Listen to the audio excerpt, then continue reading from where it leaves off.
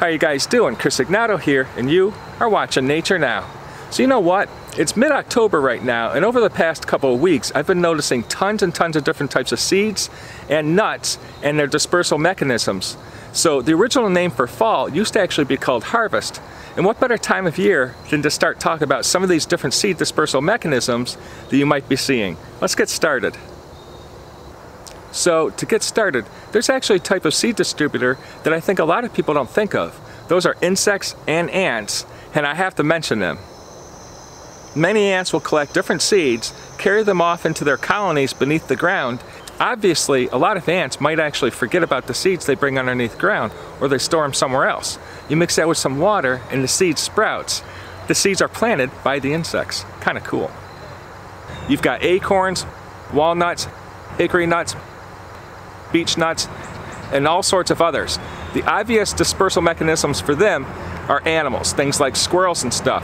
They'll collect a bunch of them, they'll find little areas to hide and store them for the winter, but they often forget about them. And of course what happens? They grow into trees come spring.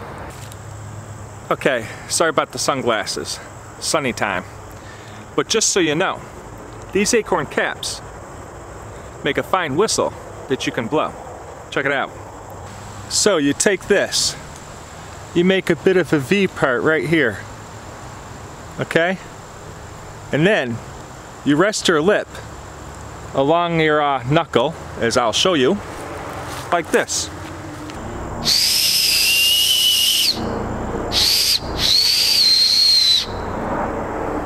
See? It works that good. The helicopter's already on its way.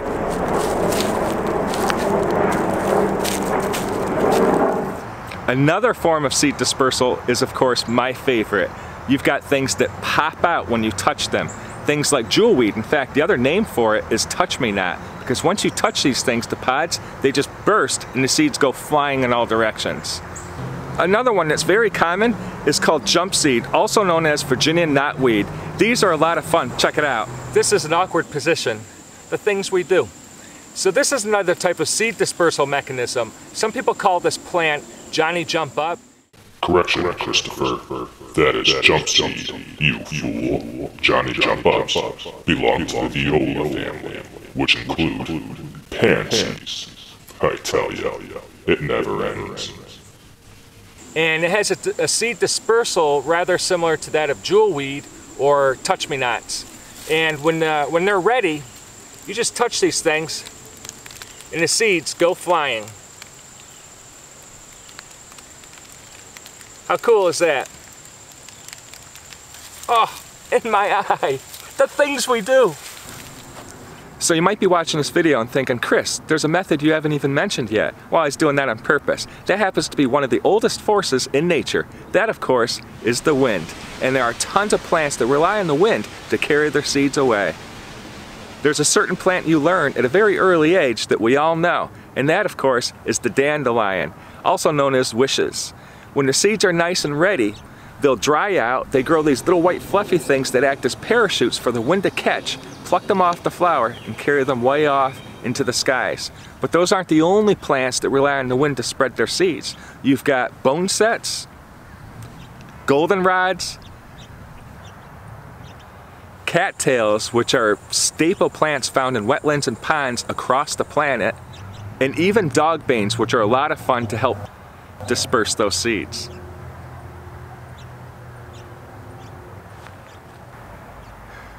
Another mechanism that many plants use to distribute their seeds is kind of like the nature's equivalent of Velcro. If you look closely at seeds such as burdocks, you'll notice tons of tiny little hooks on them. Those hooks are designed to stick to things like fur. Of course, they will stick to your clothes and hair if you're walking through a field or a transitional area. Say a deer walks by a burdock plant and that seed sticks to its fur, that deer might walk on maybe even a mile or two away. If that seed falls off into favorable conditions, the plant's going to grow there. But there are many other plants that do the same thing.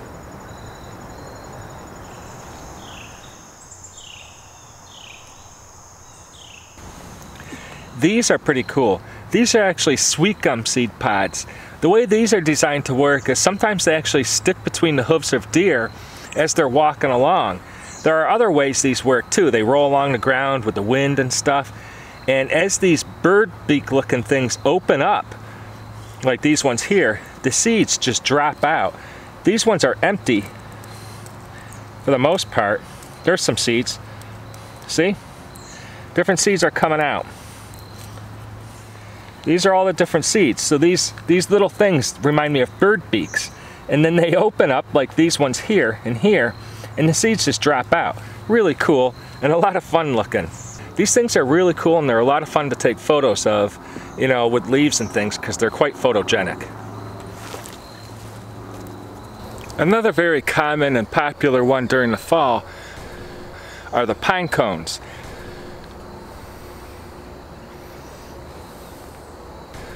These aren't pine cones, these are hemlock cones, but they work in the same fashion.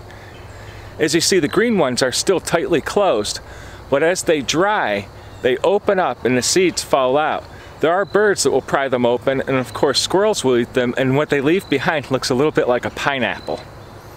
Okay, so I'm sure there's one more obvious dispersal mechanism that you naturalists out there are just waiting for me to bring up. So I'll do it, and that is by growing fruit.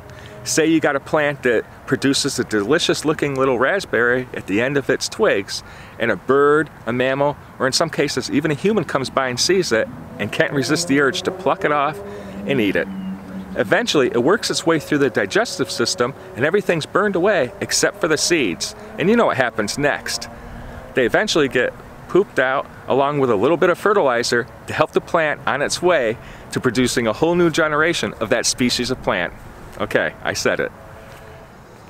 So those are pretty fun, aren't they? There are tons of different ways for seeds and nuts to spread themselves throughout the environment. And I just touched base on a few of them. I mean, I didn't even mention things like the maples that have those little helicopters that tumble down from high up above, or the white ashes and the tulip poplars. There's just so many of them, and they're a ton of fun. In the future, I'm gonna try to have a few more videos on these things because why not? They're really cool. In the meantime, you know, maybe sample on some of those, not that I'm telling you to, but I hope you guys enjoy this video. Once again, I'm Chris Ignato, signing out. Thanks a lot for watching, and remember, if you like this video, be sure to check out this video over here that YouTube has selected specifically for you based on your watch time. And don't forget to hit that subscribe button, but you gotta click the bell icon, because if you don't, YouTube will never let you know when a new video of mine comes out. And remember, passion inspires spirit.